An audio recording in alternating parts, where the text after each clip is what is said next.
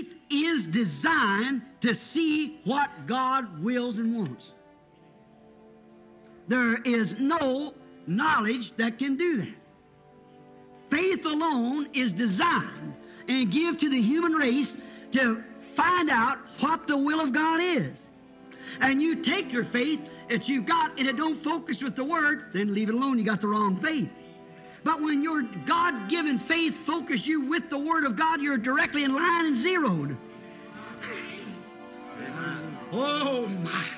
Amen. God, help us. This hour, a great hour that we're living. Faith designed to see what God wants. How do you see it? Through the camera of His Word, His promise. This is the full revelation of Jesus Christ.